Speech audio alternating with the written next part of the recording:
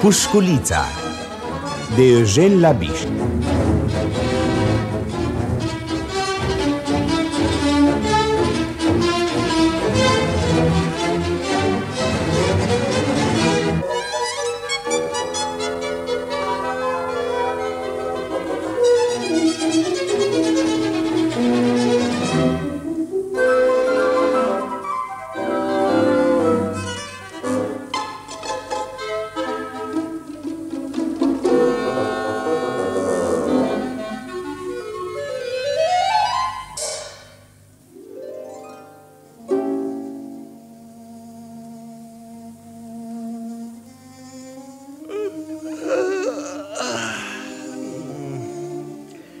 Mare plictiseală mai e și la Ferté-Sujoar, iubiți ascultători.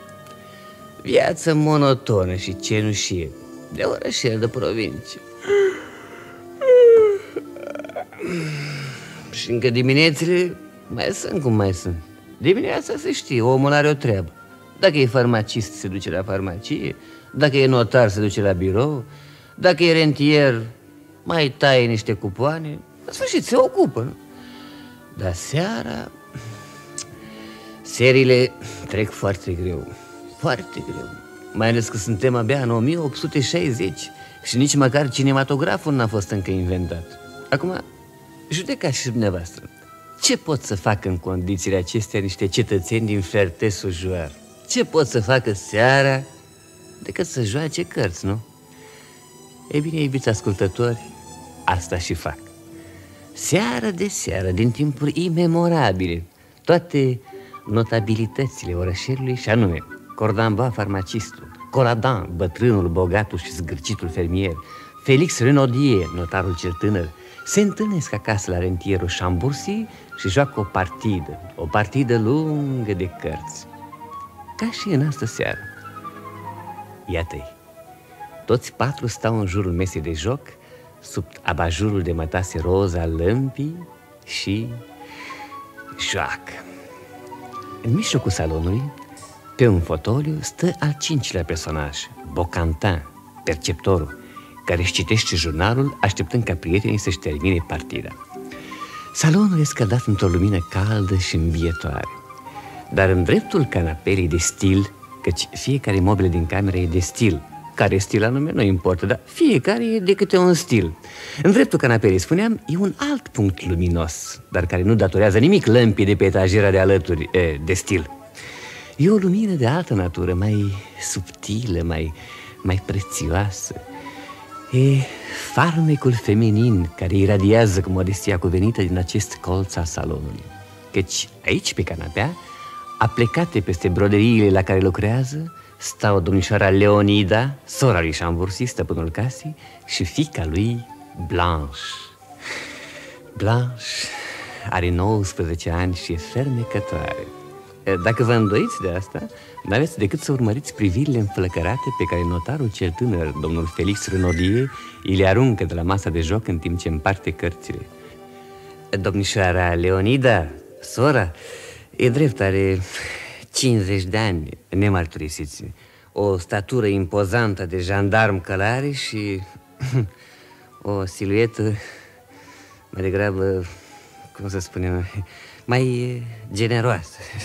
Dar oricum e femeie și încă nemăritată, așa că o elementară galanterie ne obligă să... Așa, în sfârșit să revenim. Deci, jucătorii joacă, femeile brodează, Bocantin citește. Deocamdată în salon e liniște, dar peste câteva clipe, Bocantin va lăsa jurnalul pe genunchi și va exclama: ia te uită!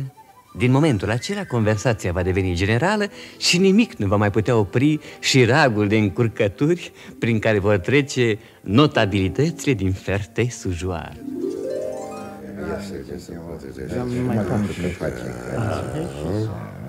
Pas. 10 centime. Hai. Merg. Pas. Poftim, 10 centime. Da. Câte vreți? Ia te uită, domnule. Aici în jurnal, un anunț. Căsătorii. O domnișoară din provincie de o frumusețe severă, dar plină de drăgălășenie, având un venit de 5.000 de franci plasați în obligațiuni ale căilor ferate, dorește căsătorie corespunzătoare. A se adresa pentru amănunte la agenția matrimonială Cocarel, Paris. Cocarel. Strada Joubert, numărul 55. Joubert 55. Ce spui de asta, Champbourcy? Da, nu ți-l cunosc. De 4 ani apare o dată pe săptămână. Pas. Cum mă doare măseaua. Dumneata, ce faci, Felix? Merg 10 centime. Dumneavoastră, domnule Colladan? Nu, merg să vorbească Cordenbois. 15. Eu nu pricep cum își poate face publicitate o femeie așa, fără pic de pudoare. N-am dreptate, domnișoară Leonida. Poftim? Chiar sub vălul anonimatului, o femeie rămâne o femeie. Nu sunt de părerea lui tale. Dumneata, Cordenbois, ce spui? Dragă domnule Bocantan, se pare... Pas. Se pare că se fac căsătorii foarte frumoase primi ca publicitate. Eu, care sunt holtei, mărturisesc atunci când citesc asemenea anunțuri, cad pe gânduri. Ce faci, Colladan? De ce nu joci? Mă uit la dumneata cum vorbești prostii. Păi ce, când vrei să te însorti așa, după gazete, merg, te informezi bine, cu prudență, faci vizite în familia fetei. Eu până să mă însor cu defuncta, i-am făcut vizite 5 ani și jumătate. Jucăm ori vorbim, pierdem vreme. Un moment, ora 9 și un sfert, e rândul meu să intru în joc. Domnule Cordenbois, cedează-mi locul. Frate, măcar să-mi termin tura. Stați, domnule Cordenbois. Domnișoară Leonida, vă cedez locul. Mulțumesc, domnule Felix. Mai sunt oameni politicoși pe lume. Da, sigur, nimeni să nu mai joace decât dumneata, Leonida. Ăsta e egoist. Domnule Cordenbois, nu ți-am luat locul dumitale, fii măcar cuvincios, dacă poți. Leonida! Ora 9 și un sfert, la ora 9 și un sfert, eu trebuia să intru în joc. Ce așa? Vă certați? Colladan, împarte cărțile. Da. 1, 2, 3, 4. Dă-i mai aproape, unde le pui? Domnișoară Blanche, îmi dați voie să stau lângă dumneavoastră? Cu plăcere, domnule Felix. Mulțumesc. Cele mai frumoase clipe din viața mea sunt cele petrecute lângă dumneavoastră. Domnule Felix. Stai să văd. Deschid. Pas. Mulțumesc. Pas. Da, merg. Brelan. Un brelan. Uite ce Ai auzit, domnule Felix? Papa are un brelan. Preanunțat repede Champbourcy. Umbrela. Nu se anunță așa ca o carte oarecare. Eu când îmi intră umbrelan, îl degust întâi. Uite, strâng buzele așa și desfac nările, uite, așa. Poftim pușculița, papa. Așa, perfect, să cinstim brelanul așa cum se cuvine. Puneți fiecare câte un bănuț în pușculiță. Jocul ăsta e o curată ruină. Dar s-a adunat ceva, papa? Păi, cred și eu, de un an de când tot băgăm în ea. Da, unde mai puneți că acum avem 3 pușculițe pline. Trebuie să recunoașteți că am avut o idee genială. Te rog, Champbourcy, ideea a fost a mea. Da, nu e adevărat. Domnilor, distinsul nostru farmacist și prieten Cordenbois a uitat. El a propus pur și simplu să fondăm o caniotă. Ideea cu pușculița eu am avut-o, trebuie să recunoașteți. Deci, iată-ne astăzi, abia după un an, în posesia unei sume, cine știe, poate considerabilă. Poate s-au strâns chiar 200 de franci.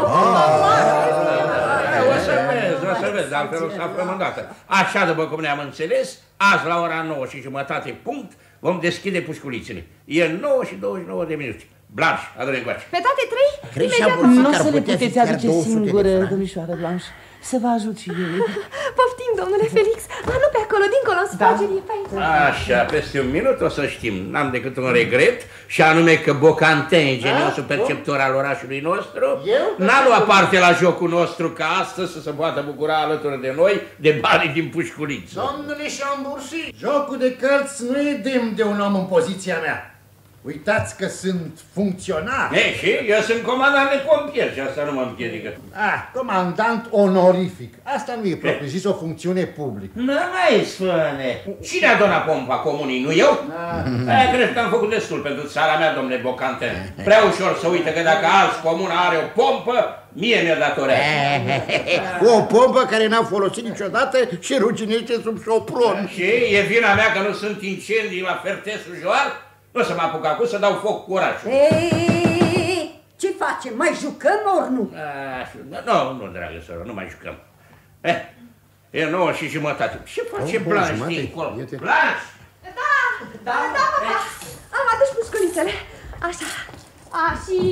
Și două scrisori pe care le-a lăsat postașul acum. Una e pentru domnul Colladan, poftim. Mulțumesc, dragă. Cealaltă pentru mătușa Leonida. Pentru mine? Mulțumesc. De la cine e Leonida? De la o modistă din Paris. A mea e de la fiul meu, Sylvain, pe care l-am trimis la Grignon, la școala de agricultură. Știți, lui voia să facă fotograf. Când mi-a spus asta, jart o pereche de palme. Băiete, hai să fii fermier ca tată tău, pentru că agricultura...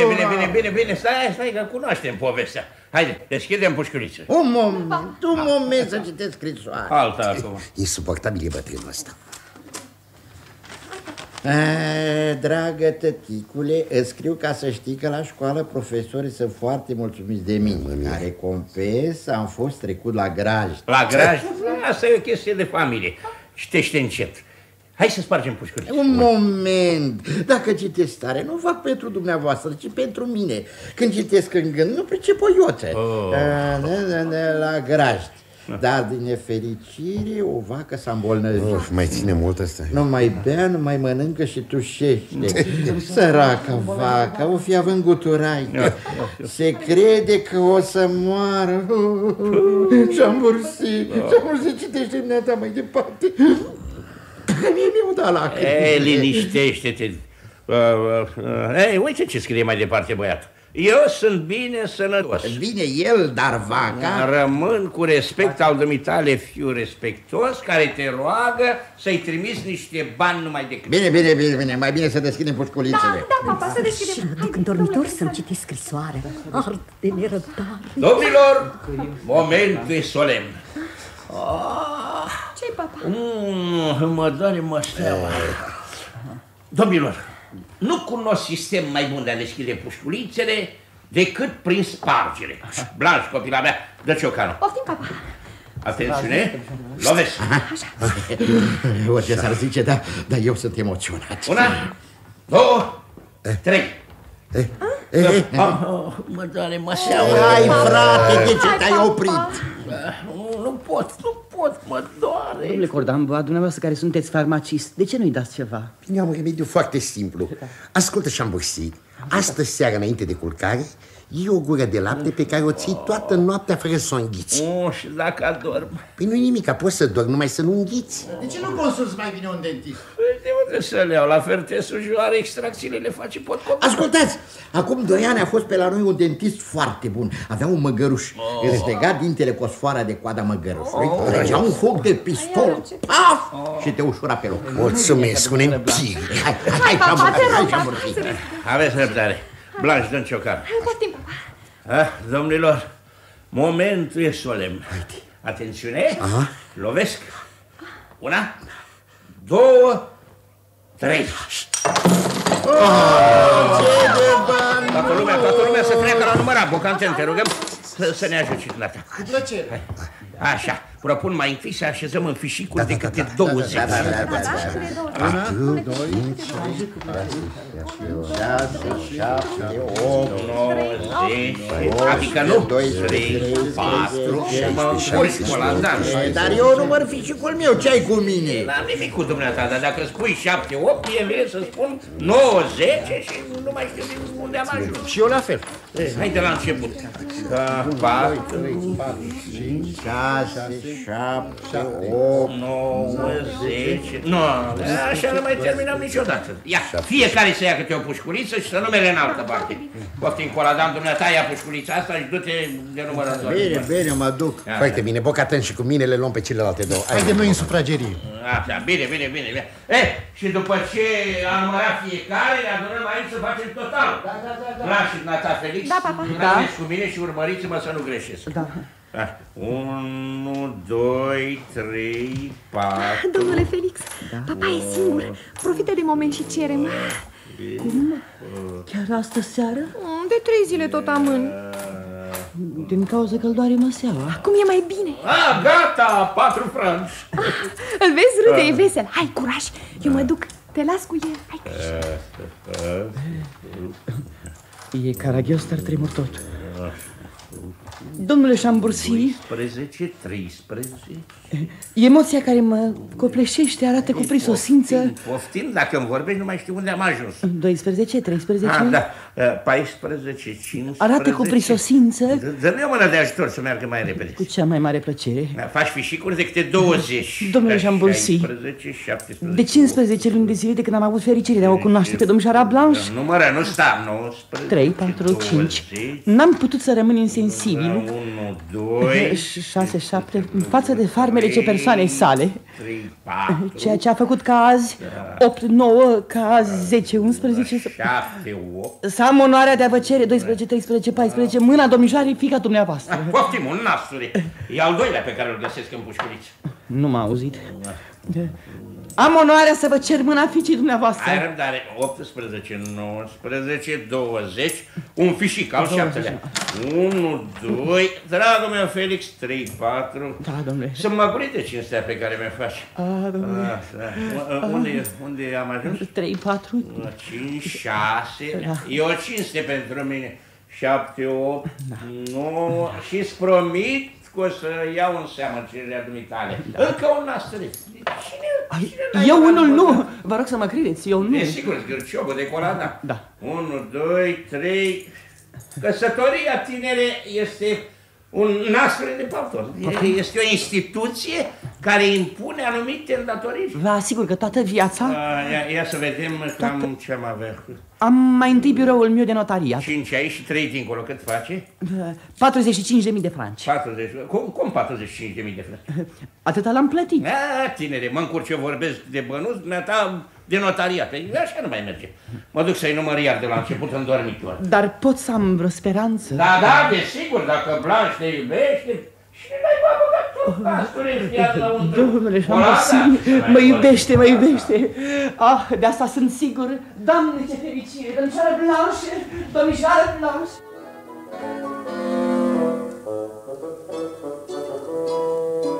În salonașul rămas acum gol intră domnișoara Leonida.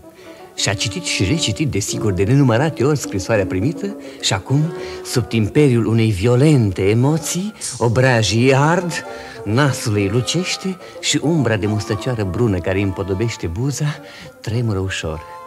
Iată-o frământându-se singură de colo până acolo prin salon. Domnul Cocarel, agentul matrimonial, mă roagă insistent să fiu mâine seară la el la Paris. Mâine seară la 8. Să mă duc, să nu mă duc. Doamne, e poate în joc fericirea mea. Dar cum să plec singură? Și cum să-l conving pe fratele meu să mă însoțească? Oh, cerule, inspiră-mă. Blanche, să fiu calmă. Mătușică, dacă știi ce fericită sunt. Da? Domnul Felix i-a cerut lui papa mâna mea și papa i-a spus că poate să spere. Dar cum? Tu iubești pe domnul Felix? Crezi și eu? Ciudat. De ce? Fiindcă e blond și notar. Un tip așa de fat, de neinteresant. La urmă și tu ești blondă. O să duceți o viață banală și fără orizonturi. Ca două oi care pasc în aceeași livat. Două oi, auzi. Domnul Felix e foarte inteligent și foarte spiritual. Chiar adineauri a avut o idee extraordinară. Și anume? Cu banii din pușculiță să dăm un bal. Un bal? O idee blondă. Și asta chiar mâine seară, ce zici? Da, bineînțeles, ar fi, da. Nu spun nu, un bal e o idee fermecătoare. Deși eu aș fi avut alta. E drept mai puțin veselă, mai puțin distractivă, dar mult mai utilă. Care? Să facem cu banii din pușculiță un voiaj la Paris. De ce? Prostuță ce ești. Dar nu înțelege. Înainte de nuntă te plimbi pe stradă la brațul logodnicului și te oprești pe la vitrine. Ce cașmir frumos! Ce drăguță brățară!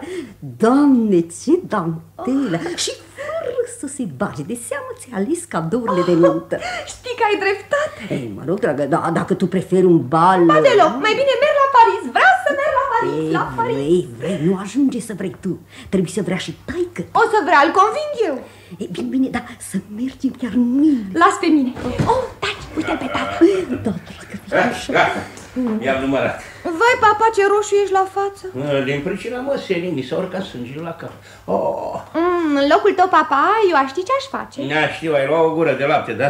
Dacă îl înghiți. Nu, Aș merge la Paris să consult un dentist. Bravo, nu-i rău deloc pentru o blondă. Glumește asemenea voiaș pentru o măsea? Ce mare lucru, 2 ore cu trenul. Dar oricum e o cheltuială. Poate găsim un mijloc ca voiajul să nu te coste nimic. Care? Știu și eu. Să ne gândim. De exemplu, banii din pușculiță. Copii, am o idee. Ce-ar fi să plecăm la Paris cu banii din pușculiță? Formidabil! E o idee genială, dar cum ți-a venit? Dintr-o dată, când ai cap și l-ai obișnuit să gândească. Dar ceilalți or să vrea, papa? Ba nu, o lăsați pe mine. Atenție că vin. Vin, papa, ai și papa. Eu, dați-mi voi. Stai, pe rând. Bocantă, spune dumneata întâi. Da. Domnilor, iată în ceea ce mă privește rezultatul despuierii pușculiții care mi-a fost încredințată. Să vedem. Conținutul ei este de 130 de franci și 5 centime. Trebuie să adaug, ca să fiu exact, că am găsit și câțiva nasturi înăuntru. Ia te uite, și eu am găsit. Da, și eu la fel. Și eu fi băgat. Cineva care s-o fi înșelat din greșeală. Putre de bogat și zgârie brânză. Cordenbois, dumneata cât ai numărat? Eu, domnilor, 125 de franci și 4 nasturi. 125. Eu 105 franci, 5 centime și 9 nasturi. 105. Dumneata, Colladan? Eu 127 de franci, 5 centime și... Da, și niciun nasturi? Și 5 centime, niciun nasturi. Dar dați-mi voi. Da. Adunând cele 4 rezultate, căpătăm totalul general de... 491 de franci și 20 de centime. Plus 18 nasturi. Frumoasă Caniota. Magnifică. Mă așteptam la mai mult. Dacă n-ar fi fost nasturii. Și acum, domnilor, după ce vom delibera cu toată seriozitatea, vom hotărî ce facem cu banii. Da. Luați loc. Uite-l și pe Felix. Ai venit la timp, tineri, ia loc. Așa.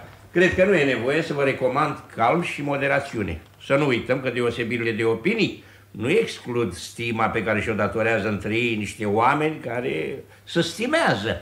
Și... Domnilor, cer cuvântul. Voi fi scurt. Mi-ar pare rău. Mulțumesc. Domnilor, ne găsim în posesia unei sume considerabile, neașteptate. Suntem datori să-i dăm o întremințare plină de strălucire care să impresioneze toată comuna. Da, sigur. Propun, deci, să comandăm la restaurantul Chevet o gâscă cu trufe și să o mâncăm. Liniște, domnule. Orice propunere, oricât de stupidă... De ce? Cum? Poate fi adusă în fața ta. Nu, eu mă opun, nu vreau trufe. Mie trufele îmi fac rău. Prefer fasolea bine preparată. Domnul Colladan are cuvânt.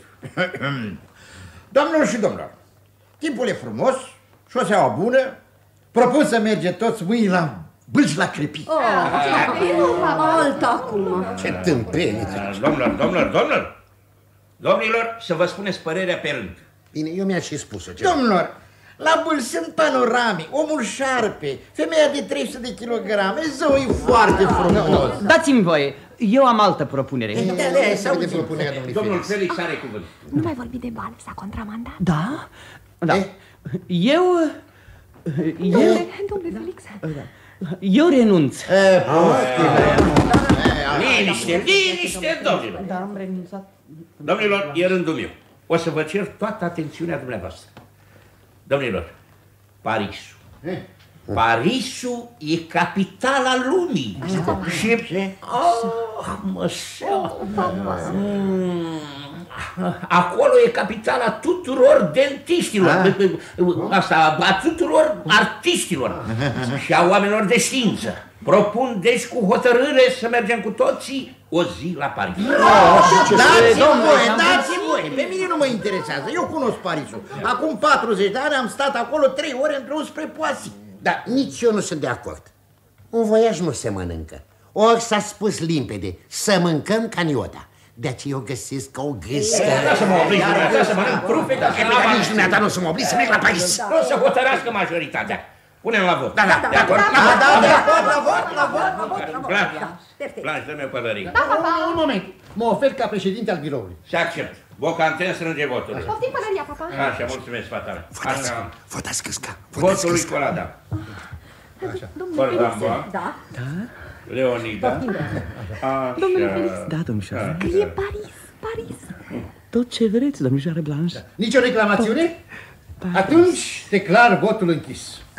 Numesc pe domnul Felix Renaudier, secretarul comisiei. Mulțumesc. Și acum vom proceda la despuierea scrutinului.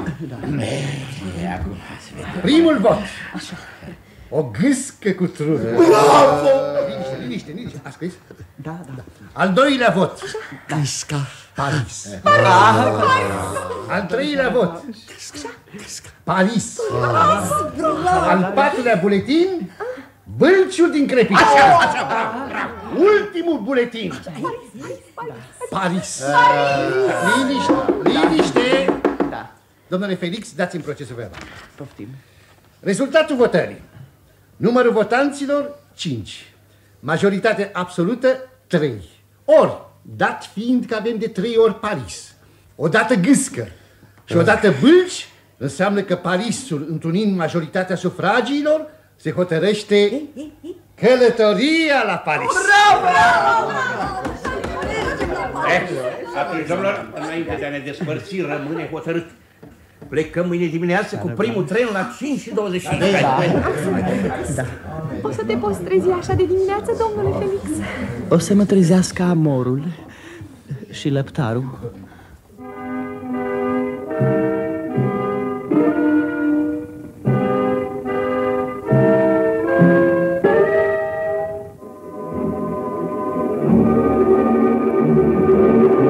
Zorile se revarsă peste Fertei-Sujoar și cheamă comuna la viață. Numai domnul Felix Renaudier doarme dus. Amorul, leneș, a uitat să vină să-l trezească. Iar lăptarul a rămas undeva pe șosea și o să întârzie o oră. Dar domnul Felix n-are de unde să știe și doarme, zâmbind fericit, și se visează la Paris.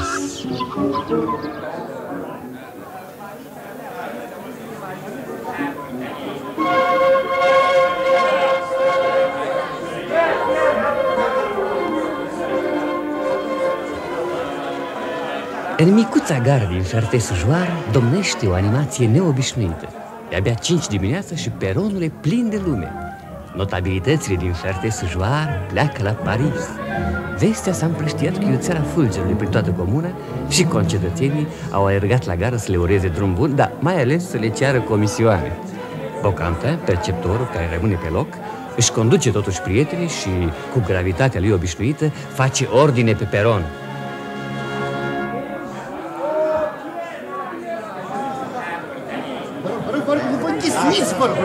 Bonjour, madame Diuno.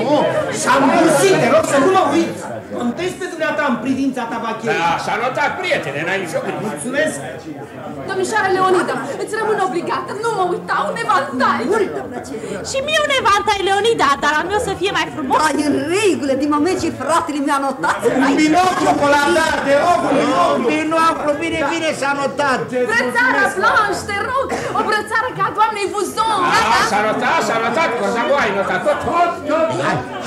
Hai, Leonida, hai, Blanche, hai să ne apropiem, o să vină trenul. Papa, dar domnul Felix nu se vede nicăieri, papa. O să vină și eu. Rămas bun, prieteni, rămas bun, Bocantin, vine în brațele mele. Hai, rămâi cu mine. Adio, prietene. Adio, adică ce e așa adio, de seară ne întoarce? Cine știe? Ce măi ne spune asta? Haideți să trecem așa. Un moment. Rămâi cu bine, Fertei-Sujoar, comuna binecuvântată și voi vlăsarele ei. Rămâneți!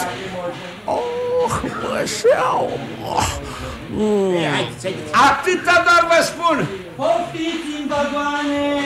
Hai, Teofil, drag, o să mai vorbim de la fereastra vagonului. Nu pot, la fereastră trage și mă doare mâna. Hai, domnule, lasă discursul, că pierdem trenul. Ce manie și la ăsta. Bun!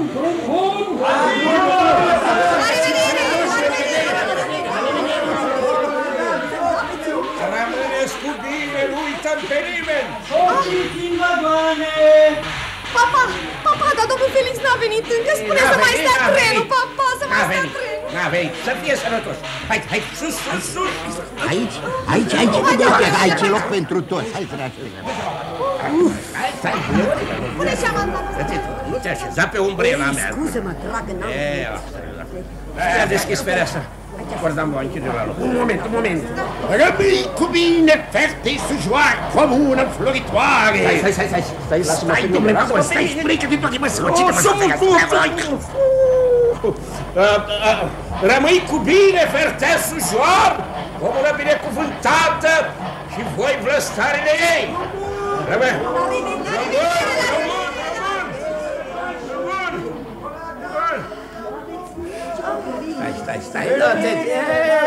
Stai că m-ai călcat.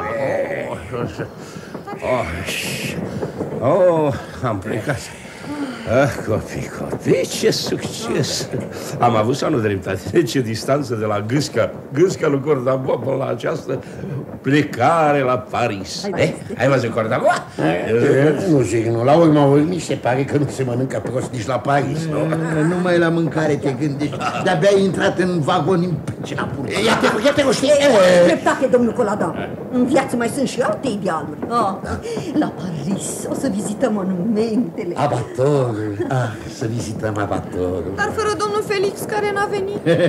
Păi eram sigur. N-am pomenit notar să scoală la 5 dimineața. Ei, copii, mai am încă o idee. Credința mea e că nu o să reușim să cheltuim la Paris într-o singură zi 491 de franci și 20 de centime.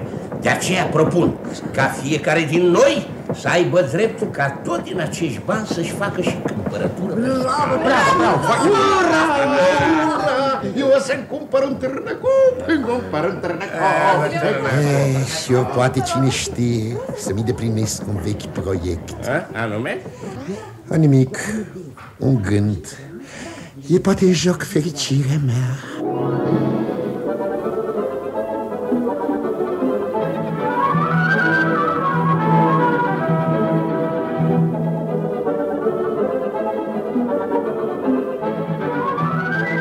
Parisul e în carnaval. Deși e abia 9 dimineața, străzile forfotesc de lume veselă. Notabilitățile din Fertet-Sujoar se strecoară cu greu prin mulțime, privesc, admiră, se opresc impresionate la vitrine și grupul, ținându-se cu grijă de mână, încurcă circulația și așa destul de încurcată. În fața intrării unui restaurant se oprește un tânăr. Rămâne o clipă pe gânduri, scoate discret niște bani din buzunar, îi mai numără odată, apoi se hotărăște și intră. Bună ziua! Aș vrea... Prea elegant restaurant, trebuie să coste cât ochii din cap. Chelner! Da, ce dorește domnul? O informație. Ieri la casino am cunoscut o domnișoară foarte distinsă, Miranda Senzitiva. Da, cunoaște. Ori această persoană mi-a dat întâlnirea aici, să luăm masa împreună. Acum, la 9 dimineața? Nu, mai târziu, la ora prânzului. Dar aș vrea să știu mai înainte dacă se poate lua masa aici într-un salonaș particular cu 17 franci. Fiindcă mai mult nu am. Da. Ce să fac, domnule, dacă tata... Tata? Ce a făcut tata? Da, tata, domnule, e un om admirabil. Un țărănoi zgârcit și mărginit care are o fermă la Fertet-Sujoar. Ce crezi? N-a vrut să mă facă și pe mine fermier? E o meserie plină de noblețe, domnule. Da, de noblețe, dar și de praf. Eu voiam să mă fac fotograf. Înțelegi? Vin femeile să le faci portreturi și... Dar tata nici n-a vrut să audă. M-a trimis la Grignon, la școala de agricultură. E foarte frumos. Frumos? Cum am ajuns la școală, m-au instalat cu vacile în graști. M-au pus să car belegar, să mă murdăresc pe mâini. Așa că după 3 zile am șters-o și am venit la Paris. Și dacă află tatăl dumitale? Nu sunt așa de prost, îi scriu în fiecare lună. De la Grignon. Adică mă duc până la Grignon, pun scrisoarea la cutie și mi încasez pensiunea. Asta. Numai că e mică. Prea mică pentru un tânăr cu orizonturi largi. În sfârșit, crezi că o să meargă cu 17 franci? Știu și eu. Ia, stai. Stau. Am niște bifte care a rămas de joi. Bun. Pot să-ți fac și o omletă din ce? În sfârșit, am și o tartă de fraj de miercuri, din care s-a mușcat numai o dată de la un colț. Perfect, rețin mâniuri. Numai e tartă, am să te rog să o rotunjești la colț, să nu se bage de seamă, înțelegi? Și mi oprești un salonaș particular? Da, numărul 4 care dă în bulevard. Așa, și dacă cumva domnișoara Miranda Senzitiva, Senzitiva vine înaintea mea, o să rog să mă aștepte în salonaș. Nici o grijă. Mulțumesc, la revedere. Salut, salut. mare grădina ta, Doamne, 17 franci. Și... Ia să așezăm și masa de lângă geam.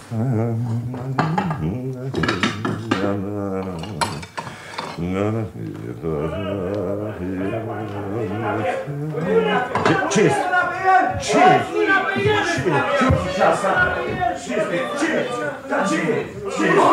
Ce s-a întâmplat? A furat un ceas. Cetățeanul a început să țipe și hoțul a luat-o la sănătoare. Ia te uită ce timpuri, ce moravuri.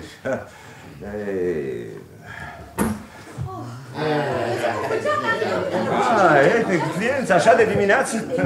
Știi, Champbourcy, că e prima oară că văd un hoț. M-am uitat bine la el când a ajuns în dreptul meu. E ce să spun, nimic deosebit. Era un om ca mine și că ta. Dar ce mai fugea? Ce mai fugea? Da, trecut la un pas de mine. Dacă întindeam mâna, îl prindeam. Și de ce n-ai întins-o? Pe ce mă privește pe mine? Eu sunt din provincie. Ia, uite un cheller. Se poate mânca? Acum? Imediat, murim de foame. Mă rog, dacă doriți, luați loc să vă aduc lista. Da, haideți copii să ne așezăm. Hai să ne așezăm. Puneți pachetele pe masă. Așa. Eu stau aici. Blaș, stai lângă mine. Dar ce-i cu tine? Cum a putut domnul Felix să piardă trenul? Lasă asta. Copii, mâncăm repede și plecăm mai departe. N-am văzut încă mai nimic. A cui e vina? Venim la Paris să vizităm monumentele și când colo dumneata ne duci să te așteptăm la dentist. Domnule Cordenbois, astea sunt sentimente care nu te onorează. Dacă dumneata ți-ai rupe un picior, eu aș fi fericit să te însoțesc la doctor. Lista, vă rog. Da, dă-mi-o mie, eu aleg. Pardon, cred că avem cu toții dreptul. Dacă fiecare vrea să fie șef, atunci eu unul abdic. Papa, te rog, papa, nu începe. Dacă domnul Cordenbois are pretenția să ne tiranizeze. Ce eu am pretenție? Eu am zis ce? Ar trebui întâi să explicăm domnului Keller că suntem o societate care a venit la Paris ca să ne desfătăm. Bineînțeles, fără să facem nebunii. Domnule Kellner, avem de cheltuit o caniotă, cum s-ar spune, niște bani găsiți. Înțelegi, da, nu? Înțeleg. Bani găsiți, suspect. Acum sfătuiește-ne. Domnii doresc niște cotlete regale? Nu, oaie nu. Nu, mâncăm în fiecare zi. Eu chiar vând. Atunci un filet de Chateaubriand. Nu, vacă nu. Uite, stelămurim. Nu vrem nici oaie, nici vacă, nici vițel, nici pasăre. Nici cartofi, nici fasole, nici varză. Dragi, doriți poate o felie de pepene? Da, pepene, da, Da, și eu vreau. Atunci câte felii? 3. Da, 3 felii, imediat. Un moment. Ce-i asta terina la nerat? Asta trebuie să fie o grozăvie. Nu știu ce e, dar simt că îmi place teribil. E cu trufe? Da, domnule, cu trufe. Atunci, o terină a la nerat. Și pe urmă? Pe urmă aș vrea ceva extraordinar, ales. Ceva fin, delicat. Cred că am găsit. Ia. Turnedo plenipotențiar. Dar ce-i asta? Un fel nou, bucățele de căprioară cu piure de prepeliță și sos de anșoa, măsline, stridii, marinate, lăptuci și trufe.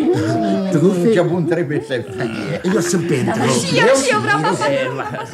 Stai, va să zică turnedo plenipotențiar. Da, atenție la porții. Da, bine, domnule. În câtă vreme ne dai la masă? Într-o jumătate de oră. Tante Leonida, mi-o fac. Ce nas am avut când am ales restaurantul ăsta. Ați văzut prețul? Papa, nu, cine? Uitați-vă pe listă. Filia de pepene, 1 franc. Și ieftin. Păi gratis. Terina la nerac, 2 franci. 2 franci și cu trufe. Turnedo, 3 franci. Bravo. Dar eu am o propunere. Decât să așteptăm aici o jumătate de oră, haideți să ne plimbăm și ne întoarcem mai târziu. Mergem, dacă vreți, mergem. Teofil, tu rămâi, am să-ți vorbesc. Ceva important? Da. Bine. Blanș, du-te tu cu Colladan și Cordenbois. Eu și cu Leonida rămânem pe loc. Suntem obosiți. Haideți. La revedere. La revedere. A rămas singuri. Spune Leonida. Asta e. Nu știu cum să încep. Teofil, ești fratele meu, Teofil. Da. Ești singurul meu prieten. Bine, ai mai spus. Jură-mi că ai să-mi dai binecuvântarea ta. Eu? Da, jură. Păi, de unde știu eu să dau așa ceva?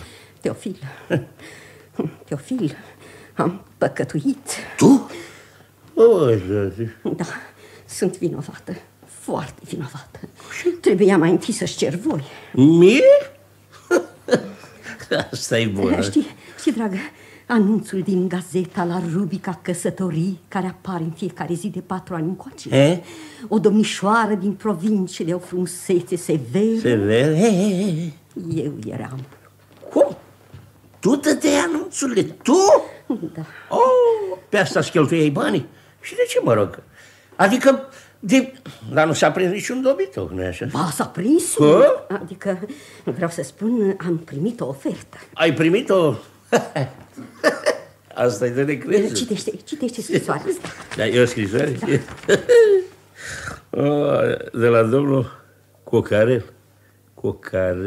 Cine e ăsta? Un agent matrimonial de aici, de la Paris. Domnișoară, veniți imediat. V-am găsit o partidă strălucită. Un bărbat bine situat, brunet, vesel, sănătos. Vederea va avea loc mâine. Sănătos. Vederea va avea loc mâine. Adică azi. Da, astăzi. În saloanele mele din strada Jubert, numărul 55. Fiți exactă și veniți însoțită de ceva familie. De mai pomeni. Teofil, primești să vii cu mine? Ce mai e vorbă? Să scap eu așa ceva, o să venim cu toții. Toți o să fie curioși să vadă asemenea năzbâti. Dar cum, și domnul Cordenbois și Colladan? Sigur, numai că nu o să spunem de ce am venit. O să-i prezentăm ca rude, să fie familia mai numeroasă. Așadar, în curând o să trebuiască să ne despărțim, Teofil. O spunem că nu o să-ți fie greu fără mine. Greu, dimpotrivă, surioară. Dacă vrei să știi, mă bucur de pe acum. Dar cum așa? Păi sigur, fiindcă de vreme încoace, fără să-ți dai seama, te-ai făcut acră, certăreață, rea, e insuportabil. Dar cum? Asta e bună, dar cum, dragă, eu care am căutat toată viața mea să-ți fac viața cât mai plăcută și cât mai frumoasă. Teofil, să știi că asta mai e. Las că mai vorbim. Bună ziua. Domnul Champbourcy. Uite-l pe Sylvain. Ce cauți ai, băiete? Știi că și tatăl e la Paris? Adevărat? Da, trebuie să vină într-o clipă într-alta. S-a dus să plimbe puțin. Vai de mine, atunci eu șterg, mă duc să-l caut. Nu, stai! Pe unde să-l mai cauți? Uite-l că a venit. Mamar. Am venit, ia uitați-vă, mi-a cumpărat un târnăcup. Un târnăcup, visul meu. Dacă ți închipui că-i plăcut să te plimbi pe bulevard cu un domn cu târnăcup. Da, Cordenbois unde este? S-a dus după cumpărături. Dar ce văd? Sylvain! Popa! Fiul! Sylvain, ia spune repede cum se simte. Cine? Cine? Vaca? Mulțumesc, foarte prost. Dar cum? Tu nu ești la școală la Grignon? Eu nu. Fiindcă am fost trimis cu vaca aici, la spital, să o consulte. Și când pleci? Acum, adică azi. Papa, ce-ar fi să-mi dai niște bani? Înțelegi? N-ai mai plătit la poștă, ar fi o economie, nu? Da, foarte de nu, adică nu. E singura Paris, ai putea face nebunii. Bine, papa, dar cum am? Nimic, o să-ți dau bani de seară înainte de plecare. Ascultați, astă seară suntem invitați. Unde? La un bun prieten de-al meu. La, cum îl cheamă Leonida? Domnul Cocarel. Exact, Cocarel, agent de mutări care dă o serat. Ce bine, papa, o să dansăm? Mai e vorba, o să fie petrecere mare, cu muzică, cu prăjituri. Bine, eu o să-mi las tănăcopul la garderobă. Sylvain o să poată veni și el. Nu, papa, dar nu vreau. E drăcie și eu care de seară trebuie să mă văd cum eram. Papa, cu plăcere aș merge și eu, dar... Hai să mergi, să cunoști în altă societate și să înveți bunele maniere. Altfel nu-ți dau bani. Vai, papa, dar cum crezi că n-am să vin? Se poate? Cum îi iau banii, cum o știu? Copii, ia să verificăm după liste dacă am făcut toate comisioanele. Da. Dă-mi săculețul, Blaș. Așa, mulțumesc. Ia. Uite aici. Brățări, tabachere, am devalizat tot orașul. Trebuie să le împărțim pe cap de om. Da, nu acum. Uite, chelnerul a venit cu tacămurile. Hai, la masă. Strânge prada blanșă. Da, papa, am și o să împărțim după ce mâncăm. Hei, ce facem, chelner? Gata? Da, imediat. Julo, așează masa. Julo, îi vezi pe ăștia? Da. Au un sac plin de lucruri pe care vor să le împartă. I-am auzit spunând, am devalizat tot orașul. Ciudat, foarte ciudat. Keller? Da, gata, gata. Hai. Vino, Julo. Ciudat, foarte ciudat. Și are Kellerul ăsta, l-ați văzut cum ne prive? Ochii mari, uite așa, și a ieșit mormăind, ciudat. Ce s-a părut? Uite-l pe Cordenbois! Unde umbli, domnule? Mă așteptați de mult. Bună ziua! Dar cine? Sylvain, bună ziua, tinere. Vă salut, domnule Cordenbois. Dar ce nu-i Cordenbois? Ce ești așa de roșu la Am față? alergat, m-am grăbit. Și ce-i cu dumneata? Ți s-a urcat burta la piept? Ce, să vede? Auzi vorbă, ce s-a întâmplat? Bine, mai bine să vă spun adevărul. De câteva vreme, văzând că iau proporții ce mi-am zis, toți sunt la Paris. Hai să-mi iau un corset. Asta e bună. Ți-ai cocoțat burta la piept? Dacă ați fi văzut, doi vânzători s-au chinuit să-mi strângă șireturile. E drept că și pe mine mă cam strânge, dar negustorul mi-a spus că cu vremea o să se mai lase. Pot să servesc? Bravo, e vorbă. Sylvain, ia așa la masă. Hai să mănânci cu noi. Mulțumesc, papa, dar am mâncat. Ce mă fac? Miranda trebuie să vină dintr-o clipă într-alta. Hai, Sylvain, stai jos. Bine, stau jos. Bați, frate. Hai, ce bunătate. Ce păcat că mă strânge, mă duc să dau drumul la șireturi. Tati Leonida, mai vreau puțin. Da. Mulțumesc. Vai, dar e o bunătate, e bună de bine. Era așa de foame. Papa, eu mă duc. Bine. La revedere, papa. Cum pleci așa, fără să mă pupi? Ba da. Leonida, dragă. Pe de seară.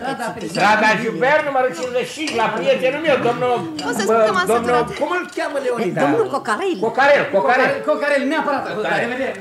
La revedere. Bun băiat. Ăsta iese fermier, nu glumă. Mă simt puțin mai bine acum. Da, mi-era așa. Haide să ne mișcăm, Mița. Propun să vizităm Arcul de Triunf. Da. Keller? Da, vă rog. Socoteala. Poftiți. Dă-mi-o mie. M-am potrivit. Așa. Cum? Cât? Ce te-o fi? 137 de franci? 137 de franci! Sigur, ce ți-ai zis? Ăștia din provincie. Hai să-i jumulesc. Dar, domnule... Află că suntem la fel de șmecheri ca și tine, poiule.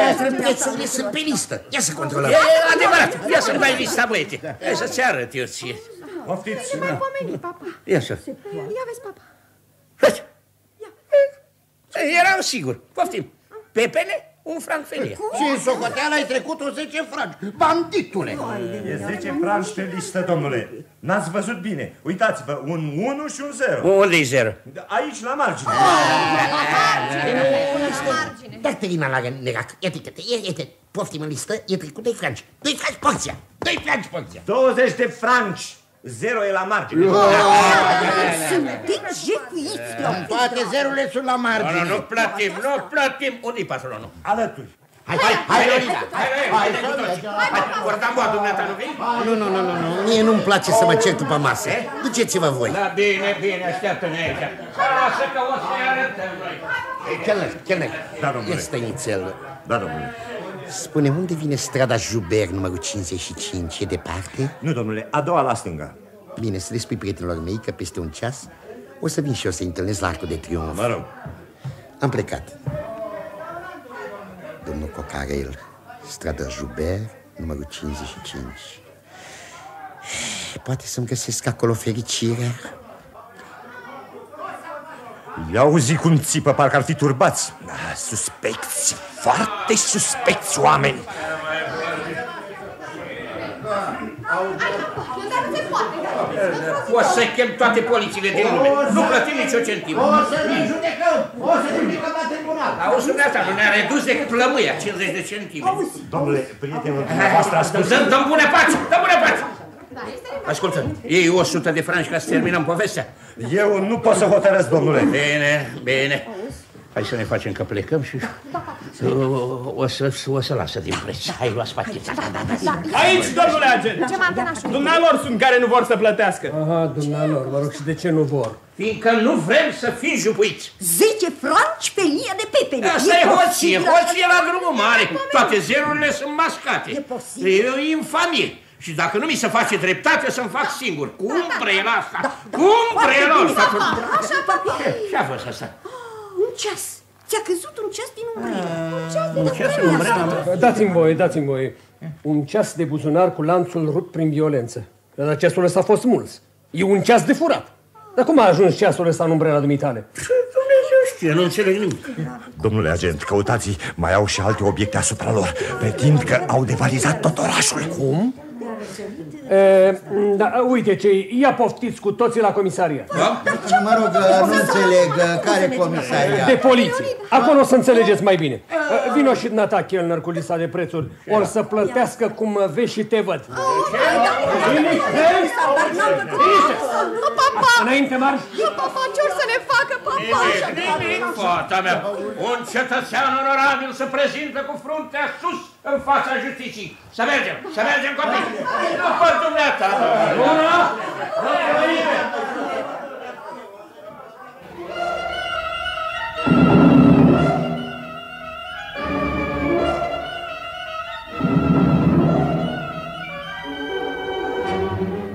Într-una din sălile comisariatului de poliție, notabilitățile din Ferté-Sujoar așteaptă cu fruntea sus ca justiția să le aducă lumina nevinovăției. O să vină comisarul și o să ne ia interogatorul. Deci o să-i răspundem dacă nu avem nimic de spus. Colladan, nu mai gesticula cu târnăcopul, că o să-l scoți ochii. Pardon. Papa, mie mi-e frică, papa. Fi liniștită, fata mea, e doar o neînțelegere la mijloc. Până una alta suntem la închisoare. Nu suntem la închisoare, suntem la poliție, nu-i tot una. În orice caz era mai bine dacă mă ascultați pe mine și mergeam la bâlci la crepit. Tu ești de vină. Eu de unde să știu eu că la Paris cresc ceasoarnice în umbrele oamenilor. Ia, stați. Acum bag de seama. Cordenbois unde-i? Așa e, a dispărut. A dispărut în momentul primejdiei lași. Cel puțin el e liber. Copii, o să vină comisarul. Să nu vorbim toți odată. Să alegem dintre noi o persoană calmă, elocventă, inteligentă. În sfârșit, dacă socotiți că modesta mea persoană ar întruni aceste calități. Da, să lăsăm numai pe papa. Să lăsăm pe papa. Foarte bine. Eu o să-i dau o mână de ajutor. Liniște, vine domnul comisar. Aha. Sunteți 4? Deocamdată. Sta jos. Domnul comisar e prea amabil. Fiți calmi și zâmbiți. Zâmbiți ca niște oameni cu conștiința împăcată. Așa. Ce te-a apucat? Păi mi-ai spus să râd. Să zâmbești, nu să râzi ca un nătân. Ascultă, știi... Liniște acolo. Da. Va să zic că e vorba de un ceas de furat găsit în umbrela unuia dintre voi. Da. De ce vă schimonosiți așa? Zâmbim. Zâmbetul este oglinda unei conștiinți curate. Ajunge. Ce aveți de spus? Domnule comisar, uitați care e adevărul. Vorbește dumneata. Care vă zic că fără chestia cu pușculița. Noi nu ne-am fi aflat acum aici, întrucât am plecat azi dimineață cu trenul de 5:20. Și domnul Felix a pierdut trenul. Dar ceasul... Dacă domnul comisar ar binevoi să îngăduie... Nu, dumneata, stai jos, să vorbească bătrânul. Domnule comisar, eu am votat pentru bâlciul din Crepi, dar majoritatea a fost contra. Ăsta-i complet idiot. Rezultă din aceasta că nu sunteți din Paris. Vlăstare din Ferté-Sujoar, comună binecuvântată. Ți-am spus să stai jos, răspunde-mi mai bătrânul. Stai jos! Ați venit la Paris ca vizitatori. Din pricină de Caniota. Am venit ca admiratori ai marelui oraș. Ți-am spus să stai jos! Adică, mă rog, dacă ții neapărat să vorbești, poftim, mai vorbești odată. Cum a ajuns acest ceas de furat în umbrela dumitale? Comandant de pompieri al comunii mele, investit cu funcția onorifică care mă onorează. El a dat pompa, domnule comisar. Cred, domnule comisar, că am făcut de ajuns pentru patrie, încât... În ceea ce mă privește pe mine, domnule președinte, fiind fermier din tata fiu, eu însumi fermier onorabil, habar n-am ce-am fost cu cea. Bine. N-a făcut niciun rău, domnule comisar, niciun rău. E gata, îi sprăviți odată. Răscoliți în sertarele vieții mele, trecutul meu răspunde pentru... Liniște! Stați jos! Toți! Sunt prea idioți ca să fie periculoși. Uite ce... Eu sunt gata să vă cred pe cuvânt și să vă dau drumul. Dacă bineînțeles nu e nicio plângere împotriva voastră. Să intre martorul, chelnerul de la Vefur. Chelnerul de la Vefur. Vă salut, domnule comisar. Bună ziua! Ce-ai de spus? Eu? Nimic, decât să mi se plătească socoteala. Poftiți nota, 137 de franci. Niciodată!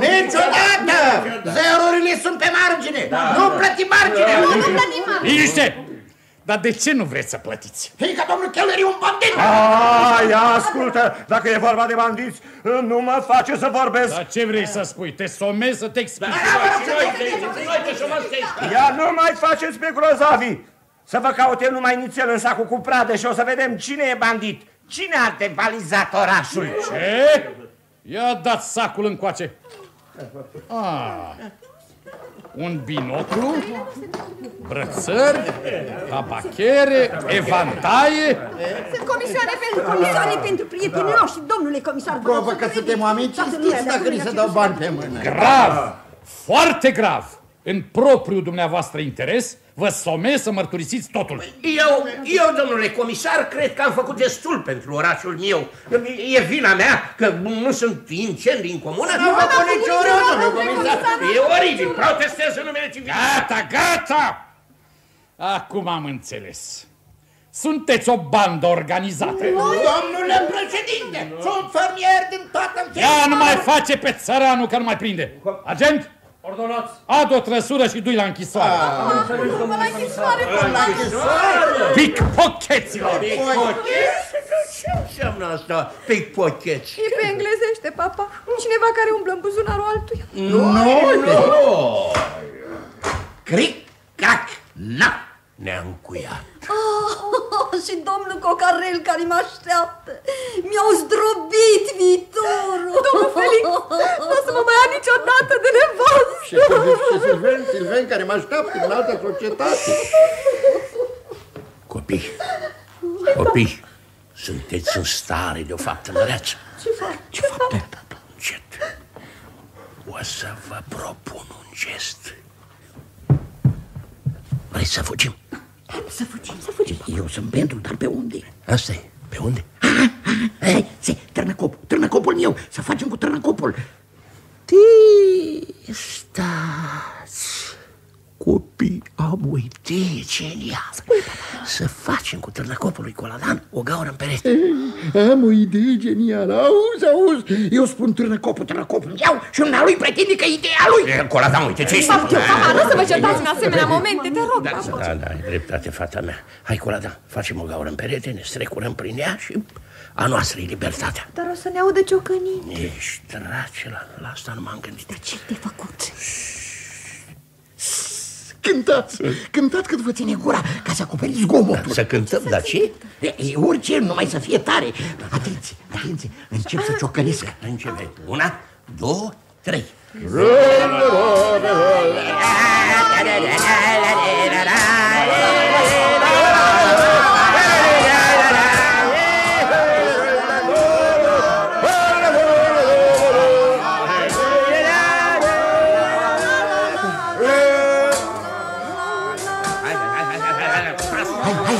Haideți în cănițel. Gata, s-a făcut o găurică. Începe să vadă dincolo. Unde-o fi dând? Stai, să mă uit eu. Vine un miros de tutun. Hai! Copii, știți unde dă? Unde? În biroul comisarului. Să te pierdut.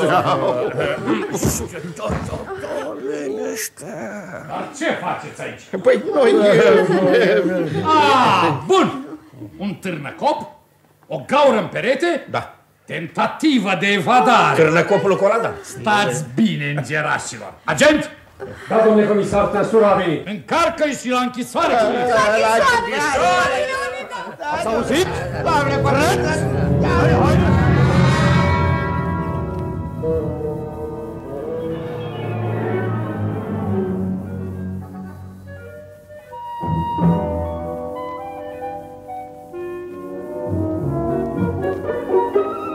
E aproape ora 8, ora pe care Leonida o aștepta cu emoții. În strada Joubert, numărul 55, la domnul Cocarel, agent matrimonial, se fac pregătiri pentru întrevederea ce urmează să aibă loc în seara asta. Domnul Cocarel o așteaptă pe Leonida, frumoasa provincială, așa cum a anunțat-o el pretendenților, Nu din rea credință, ci pur și simplu pentru că nu o văzuse niciodată. Iată-l. Foarte aferat, domnul Cocarel dă valetului ultimele dispoziții. Deci totul e în regulă, Joseph? Da, domnule. Să aprind candelabrul din salonul cel mare? Bineînțeles. Astă seară avem o întrevedere de prim ordin. Mărit o fată de înfertesul Joar cu 100.000 de franci dotă. Înghețata a venit? Da, domnule. Fursecurile? Da, domnule. Figuranții sunt aici? Sunt la vestiar, se îmbracă. Sunt prezenți toți? Da, domnule. Lipsește numai Anatol. Anatol? Știți, cel care face de obicei pe atașatul de ambasadă. Anatol n-a venit încă. Nici nu vine, domnule. Vrea 10 franci mărire de salariu 10? Pentru cheltuieli de reprezentare. Mănuși, pomadă, apă de toaletă. 10 franci? A nebunit. 10 franci. Păcat, recunosc că făcea o figură foarte bună, era decorativ. Mă rog, în sfârșit, nu încep să servești înghețata decât după ce au sosit pretendenții și fata din provincie. Da, domnule. Da. Ascultă, ai pus în vedere figuranților că nu au voie să se atingă de înghețată? Bineînțeles, domnule. Și fără vorbe grosolane, fără aluzii echivoce, ținută perfectă. Desigur, domnule. Du-te și aprinde candelabrul. Prea bine, domnule. Ascultă și orchestra să nu înceapă să cânte până nu spun eu. Da, domnule. 8 fără 10. Scrisoarea frumoasei Leonida confirmă ora 8. Ia să mai văd odată ce scrie. Domnule Cocarel, voi fi la dumneata la ora 8 seara. Deci trebuie să vină. Perfect. Astă seară fac o afacere splendidă. 5% din dote. 5.000 de franci. Și dacă jumătate din descrierea pe care și-o face Leonida corespunde realității, o mărit într-o secundă. Ia să mai văd odată, zice... Sunt brună, dar fruntea mea strălucește de o paloare plină de poezie. O dulce melancolie împletită cu sclipiri de veselie strălucește în ochii mei. Sunt distinsă, manierată, expansivă, blândă. Se pricepe la reclamă. N-am să vorbesc de calitățile mele sufletești, dar din frage de copilărie por de grijă cu cel mai sublim devotament fratelui meu, mult mai vârstnic decât mine, un bătrân reumatic, morocănos, dezagreabil. Și cu toate acestea, niciodată vreun suspin de exasperare nu s-a desprins de pe buzele mele de trandafir. Cine e? Cu domnul Cocarel, vă rog. Da, eu sunt. Ce doriți? Aici e petrecerea. Poftim? Papa mi-a spus că pot să vin. Papa? Aha, probabil un client. Da, poftiți, vă rog. Da, mulțumesc. Luați-o. În moment să vă trec în registru. Registru? Da, numele dumneavoastră. Sylvain Jérôme Colladan. Sylvain Jérôme Colladan. Mulțumesc. Avansul e de 100 de franci. 100? Nu înțeleg. Taxa de înscriere pentru primele demersuri. Taxa de... Mă rog, pentru asta vorbiți cu papa. Trebuie să vină și el. Vine și tatăl dumneavoastră. Da, foarte bine. O să discut cu dumnealui. Da, sigur, cu dumnealui. Ciudată petrecere. Domnule figuranții, asta, invitații au sosit. Sunt în salonul cel mare. Da. Mă duc să-i primesc. Poftiți cu mine, domnule Sylvain. Plăcere. O să cunoașteți câteva persoane din cea mai bună societate. Din păcate, știți, atașatul de ambasadă nu poate veni astă seară. A cerut 10 franci mai mult. Cum? Da, măgară. Voiam să spun, Joseph, ce te amestești, dobrijocule? Adică, știți, atașatul de ambasadă nu s-a mulțumit cu partida pe care am găsit-o cu 5 milioane dotă. 5 milioane? Da, vrea una cu 10 milioane de franci mai mult. 10 milioane? Da. Poftiți, vă rog. Poftiți pe aici. O să vă prezint niște persoane foarte fericiți. Îl caut pe domnul Cocarel. Dumneavoastră sunteți domnul care a mai fost pe aici azi de dimineață. Întocmai, domnul Cordenbois Gustave. Fii bun și mă anunță. Domnul Cocarel e acasă? Domnul Cocarel primește tocmai invitații. E cu un pretendent. Un alt pretendent? Dragi, am o concurență. Anunță-mă repede. Am plecat, domnule. O clipă. Haide. Cum găsești călvinele din Gotai? Turnată, domnule. Între noi fie vorba, se vede că am luat-o cu cherie. Nici vorbă, domnule. Era nouță. Avea numai niște pete pe care le-am scos pe loc. Singurul lucru e că miros a benzină, nu găsești? Deloc, domnule. Pe Cleșu am turnat pe mine o sticlă de parfum de trandafir. Ia spune-mi, au sosit cumva două doamne însoțite de doi domni, dintre care unul cu un târnăcop? Până la ora asta nu ne-a sosit niciun târnăcop, domnule. Ciudat. I-am așteptat un ceas la Arcul de Triunf. Pe unde o fi umblând? În sfârșit, ascultă, vrei să cape 10 franci pentru un răspuns sincer? Cu plăcere, domnule. Sinceritatea e specialitatea mea. Ia spune-mi, Cum arată frumoasa necunoscută? E blondă sau brună? Ca să fiu sincer, nu știu, domnule. Încă n-a văzut-o nimeni. În orice caz, dacă e urâtă, mă întorc cu primul tren. Dar dacă într-adevăr e frumoasă, fac o afacere strălucită, înțelegi? 100.000 de franci dată înseamnă 5.000 de franci venit lunar. Cu încă 4.000 pe care mi aduce farmacia mea, o să am 9.000, la fel ca Champbourcy.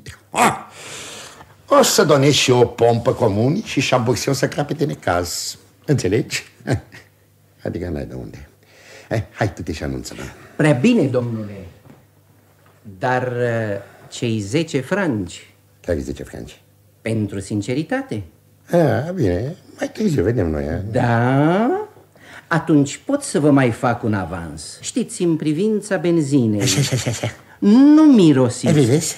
Trăzniți. Cum? Ia te uite, domnule. Tot benzina e mai tare decât esența de trandafiri. Dragi.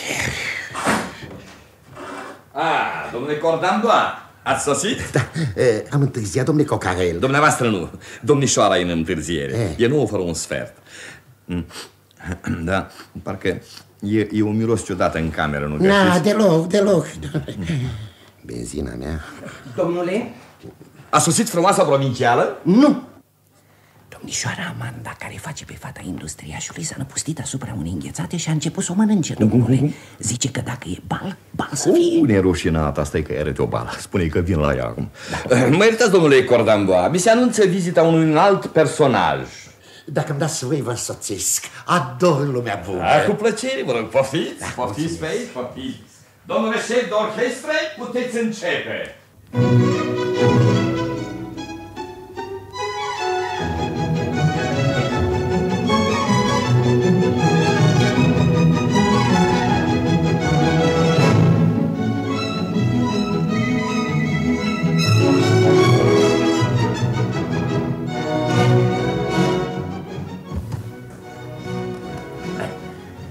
Nu e nimeni.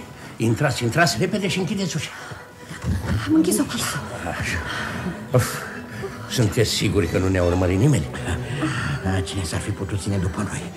Fugim de jumătate de oră. Frumos fel de a ieși în lume. Fii mulțumită că suntem liberi. Ce? Uite-l pe Cordenbois. Champbourcy, în sfârșit. Dumneata aici? Îl cunoști pe Cocarel? Da, cum să nu cunosc? Sunt prieten cu el de 20 de ani. Ia te uită, și eu la fel. În orice caz vă felicit. Era vorba să mâncăm Caniota împreună și dumneavoastră vă ascundeți de mine și o mâncați singur. Egoiști! Reproșuri? Mărturisesc, domnule, că nu m-aș fi așteptat la una ca asta, să fugi ca un laș în momentul primejdii. Cred, domnule, că Napoleon Bonaparte n-ar fi făcut una ca asta în fața piramidelor. Ce spui acolo? Vorbesc de atitudinea dumitale incalificabilă. Champbourcy! Nu pricep ce vreți de la mine. 2 ceasuri v-am așteptat în fața arcului de triumf. Cu atât mai mult, domnule. E regretabil că aspectul acestui monument consacrat eroismului și curajului n-a trezit în pieptul dumitale acele sentimente. Stați, frate, mai mare rușinea. Sunteți concetățeni. Hai, împăcați-mă. Papa, te rog. A sfârșit, dar numai fiindcă mă roagă familia. Slavă Domnului. Și acum explicați-mi de ce ați dispărut. Din pricina ceasului din umbrelă. Poftim? Dar când să ajungem la închisoare... Care închisoare? Ne urcaseră pe toți 4 într-un cupeu. Agentul stătea pe capră lângă birgea. Așa. Întrebarea era cum să-i vadă. Dar de unde să-i vadați? Nimic nu pricep. N-auzi, frate, că figura cu turnăcopul nu s-a prins, deși s-a făcut gaură, având în vedere că dădea în birou comisarului. Da. În fine, înțeles. Poți să-i spui mai departe. Da, în drum spre închisoare ajungem pe bulevard. Cupeul se oprește la o încrucișare. Circulația grea, zi de carnaval. Deodată văd prin portiera din dreapta 4 dominouri care din mulțime făceau semn birjarului nostru, crezând că e liber. Profit că agentul se uita tocmai în altă parte, le fac semn că da, deschid ușa încet, coborâm Cele 4 dominouri se urcă în locul nostru și noi o rupem de fugă. Și cei 4 să duci la închisoare în locul nostru, înțelegi?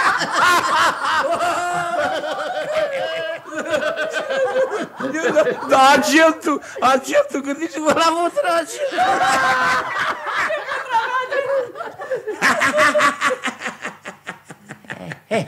Acum ai priceput gâscă cu trufe. Nici o iotă. Cum, omule, când îți explicăm de un ceas, cum? Dar urât mai miroși. Oh, el mirose așa? Așa de tare se simte? Atunci stați nițel, am văzut pe undeva o sticlă de iodofor. Mă duc să o torn pe mine și dacă tot mai miros, rămân în cămaș. Anunță-l pe domnul Cocarel că am venit. Ce foame mi-e. Papa, trebuia să fi mâncat ceva în drum. Cu ce bani? Ai uitat că ne-au reținut toți banii la poliție? Vino cu mine, fata mea. Poate găsim un biscuit pe undeva prin casă. Dă-mi brațul. Ce bine. Așa, hai. Teofil, am rămas singuri. Să-l chemăm pe domnul Cocarel. Da, hai să-l căutăm. O clipă, dragă. Sunt zbârlită rău? Stai să mă uit la tine. Nu ești, da? Nu o să poată face nimic. Cum? Stai, nu mai mă întreba că vine seara. Abia acum am aflat că ați sosit. Da, am dat voie, Teofil și Champbourcy. Încântat, Cocarel. Ei probabil mămica. Și unde e fata? Aici. Care fată? Frumoasa Leonida. Eu sunt. Asta e bună. Ce-a spus? Nu, nimic, ziceam și eu. Cred că după succesul ăsta putem să și plecăm. Domnule, între noi fie vorba, ce mai, nu merge. Ce? Dar n-am spus asta, găsesc că domnișoara e o persoană foarte bine, capabilă să inspire chiar o pasiune. Hai, uită-te la ea. Teofil! Uită-te la ea și spune și dumneata ai loc de nevastă. E bineînțeles, dacă împrejurările ar fi. Fost. Păi zici că nu te cred. Teofil, ești prost și oblasnic ca întotdeauna. La urmă, eu aș fi foarte mulțumit.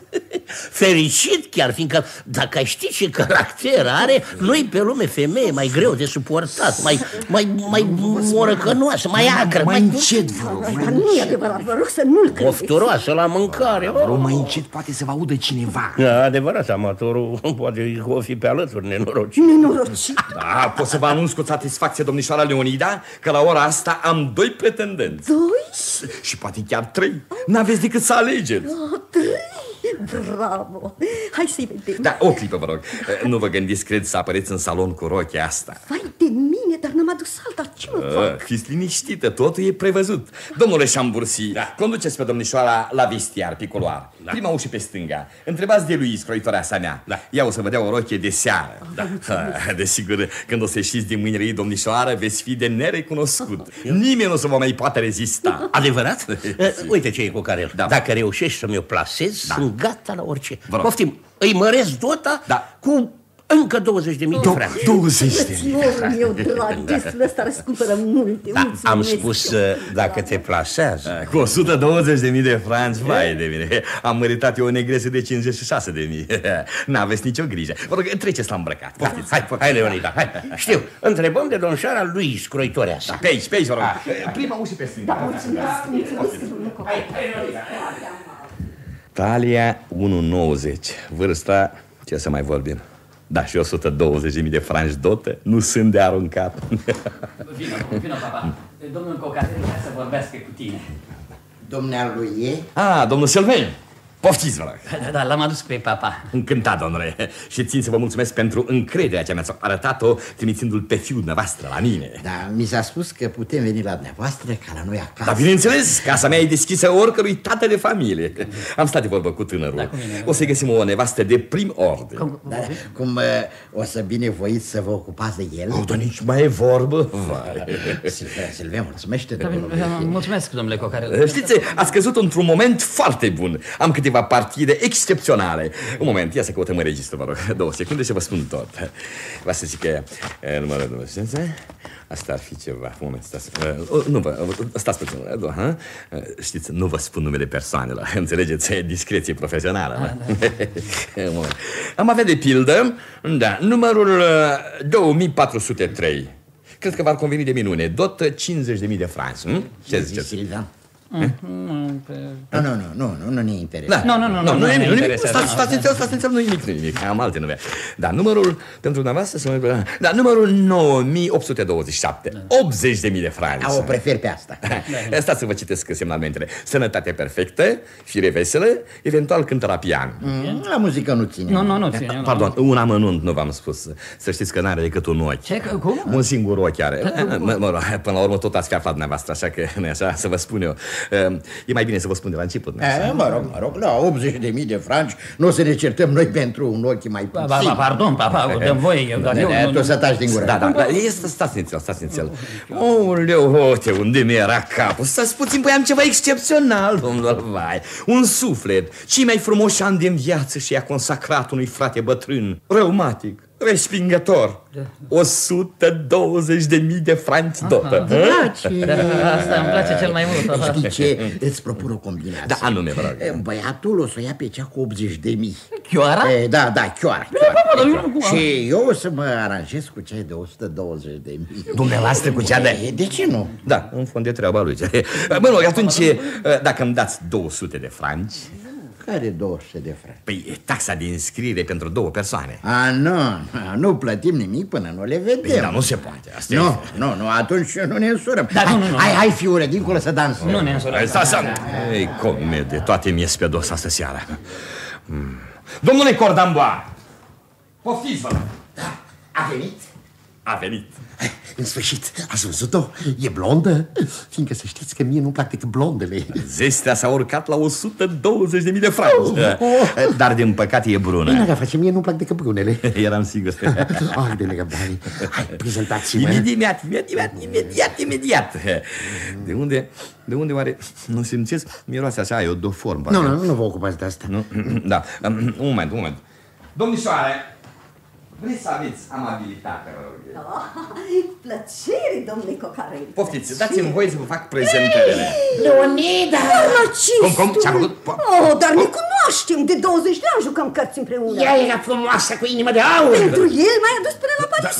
Mie să-mi dai mai înapoi, Cocarel, auzi, să-mi dai mai înapoi. Fără gălăgie, un moment, vă rog. Am alte partide, ocazii unice. Aveți răbdare, vă rog. Vreau să plec imediat. Aveți răbdare, domnișoară. V-am spus că am 3 pretendenți. Ăsta a fost primul.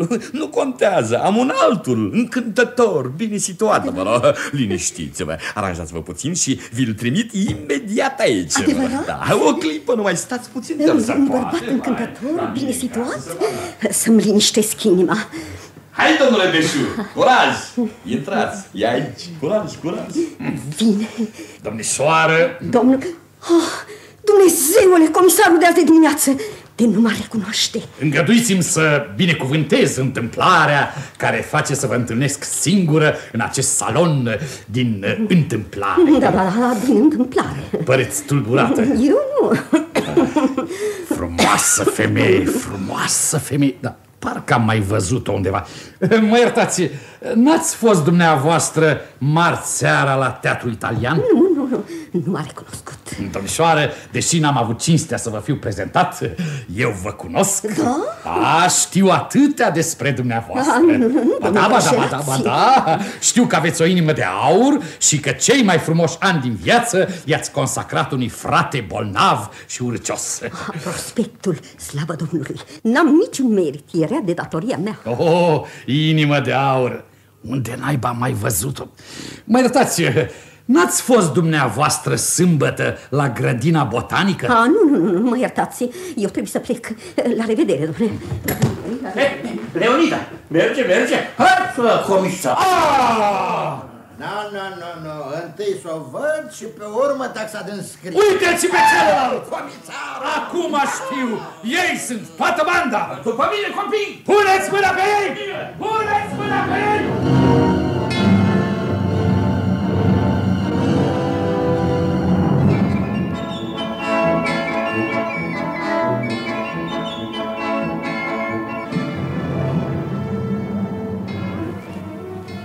A doua zi, în zori, pe o stradă lăturalnică din Paris.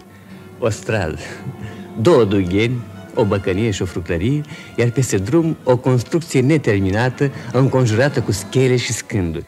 Închipuiți-vă totul scăldat în lumina rece a zorilor tulburi și veți avea cadrul în care se va desfășura deznodământul dramaticii aventuri a notabilităților din Ferté-Sujoar. Dar unde sunt sărmanii noștri eroi persecutați de soartă, de comisar, de agenți și urmăriți de toate calamitățile? Aseară au scăpat prin fugă. Comisarul le-a pierdut urma și de atunci stau ascunși aici, printre schelele construcției neterminate. Peste câteva clipe vor ieși de acolo tiptil, unul câte unul, dar n-a venit încă momentul, deocamdată pe stradă e lume. Tricoș Băcanul tocmai își deschide dugheara și alături, doamna Șalamel, precupeața, așează pe trotuar în fața prăvăliei un coș plin cu ouă.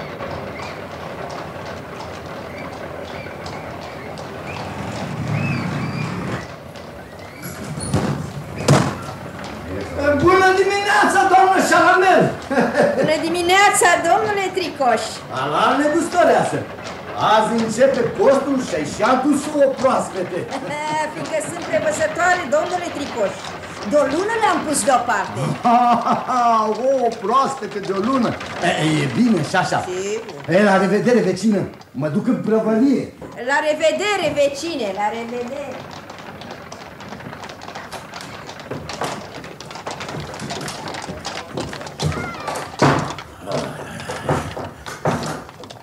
Au intrat în dugheana lor. Oh, ce frumos! Cine-i? Eu!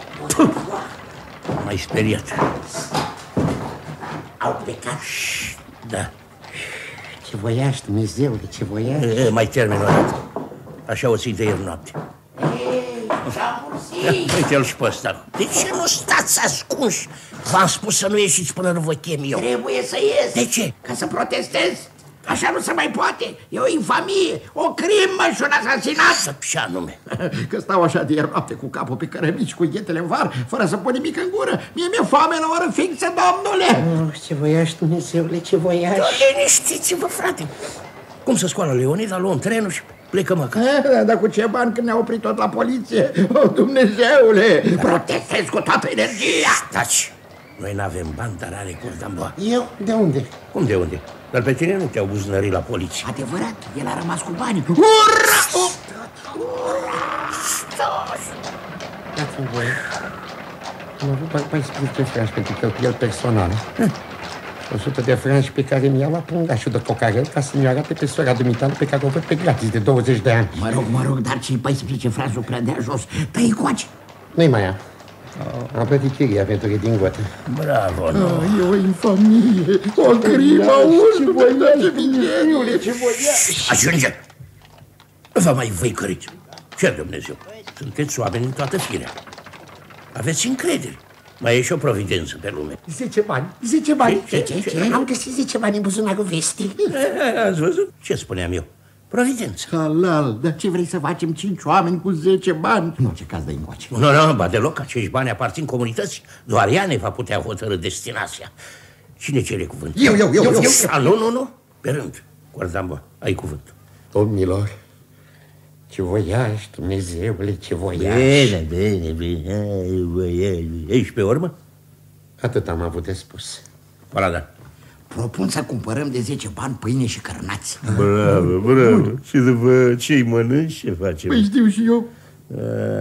Îți dai seama cât ți-e deruginită mintea. Ce vrei, domnule? Eu dacă nu mănânc la oră fixă... La mine e dimpotrivă, domnule. Greutățile, adversitățile mă oțelesc. Primejdea mă exaltă. Sunt născut să înfrunt situațiile excepționale. Și iată ce am să fac. Am să cumpăr o marcă de 4 bani. Ce fel de marcă? Ce fel de marcă? De scrisoare. Champbourcy, dar asta nu ține de foame. Ce voiași, Dumnezeu, ce voiași. Aveți sau nu încredere în mine? Mă rog, fi. Cu această marcă voi trimite o scrisoare la Ferté-Sujoar lui Bocantin perceptorul, prietenul nostru, și îl voi ruga să ne trimită de îndată 500 de franci. 500 de franci? Suntem salvați! Dar un moment. Cer permisiunea să fac o observație. Unde o să ne trimeată banii când nu avem domiciliu? Și din ce o să trăim până atunci? Aveți răbdare. Pe vremuri când veneam la Paris, trăgeam la hotelul Gărdescu Și totdeauna dădeam purtăresii un franc bacșiș. E cu neputință să nu-și aduc aminte de mine. E bine, și?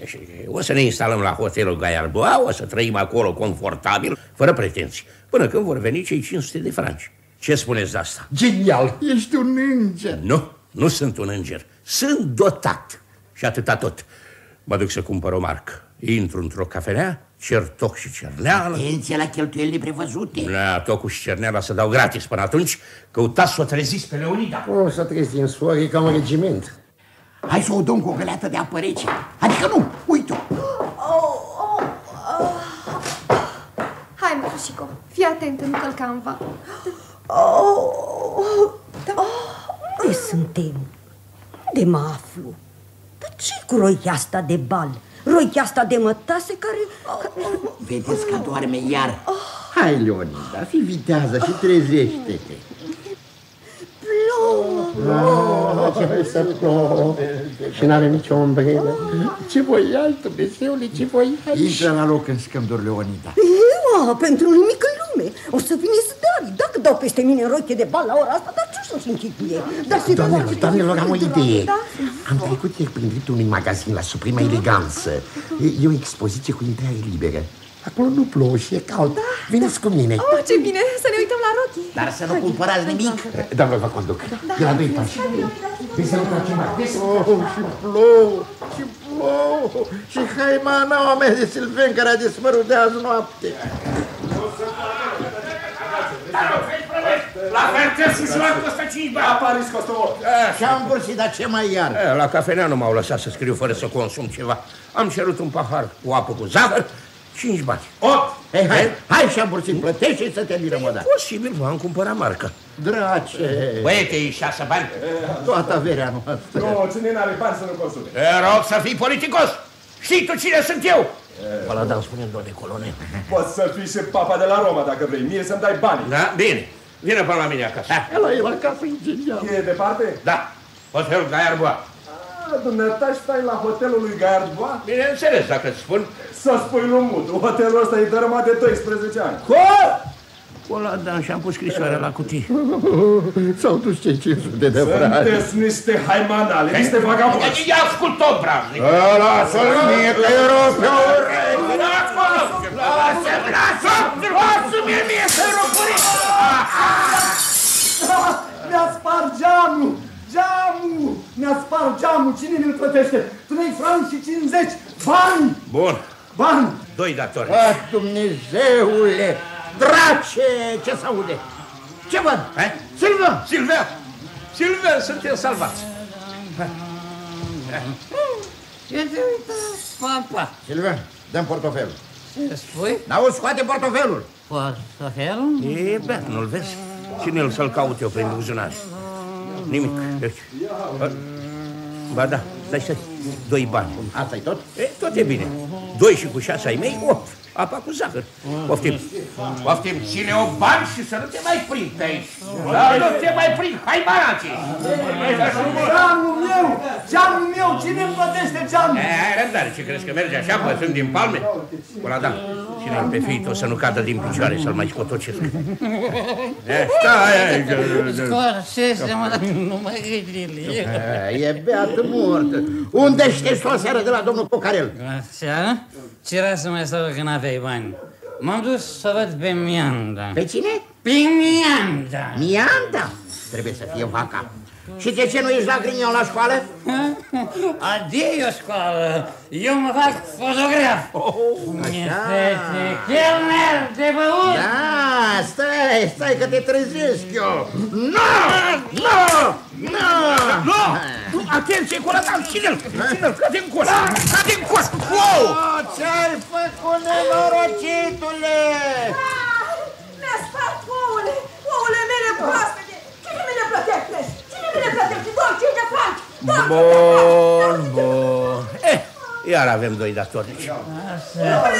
Lasă, nu plânge, bătrânică, vină la mine acasă. O să-ți dau un fotoliu. La el acasă? Are casă la Paris? Suntem Sylvain! Mergem la el și vine mobila! Sylvain, unde stai? Și asta, într-o casă pe o stradă.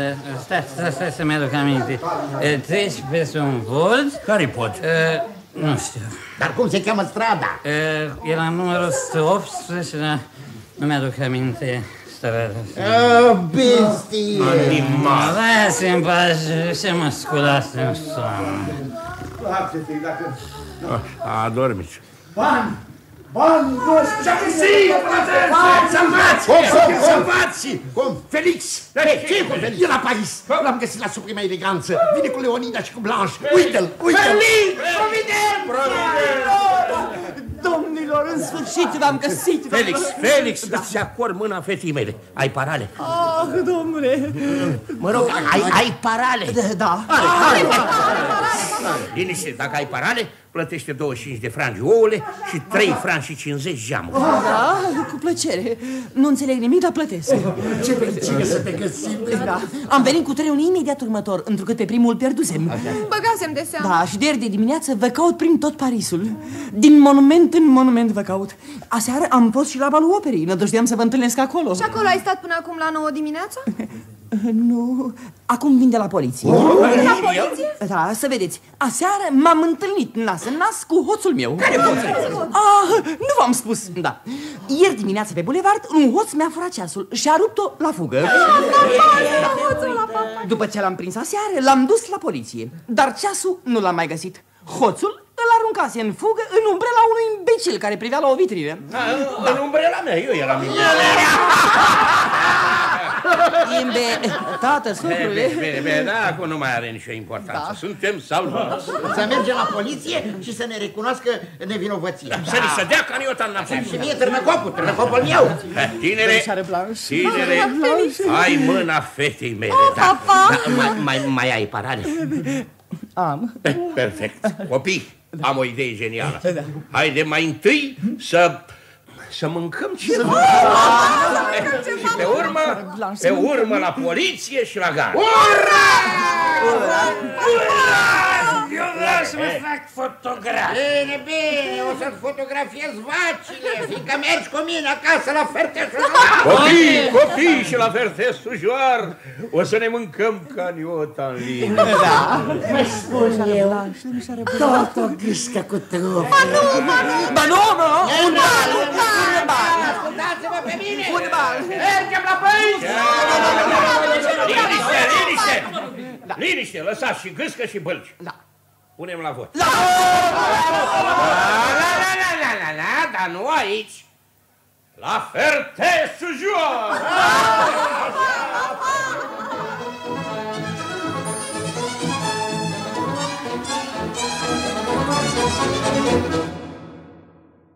Ați ascultat Pușculița de la Labiche.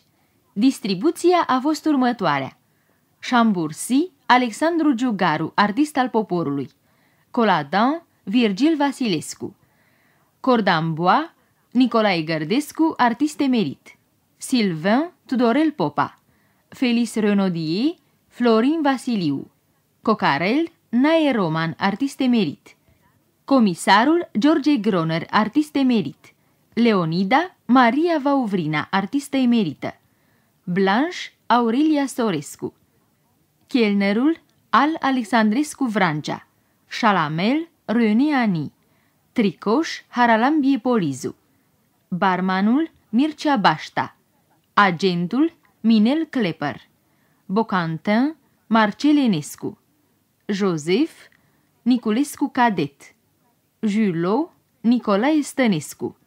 În alte roluri, Alexandra Ianu Pascu, Mihai Damaschin, Smaranda Andriana, Traian Zecheru, Rolea Marius. Povestitorul, Radu Beligan, artist al poporului. Regia artistică, Constantin Moruzan, artist emerit.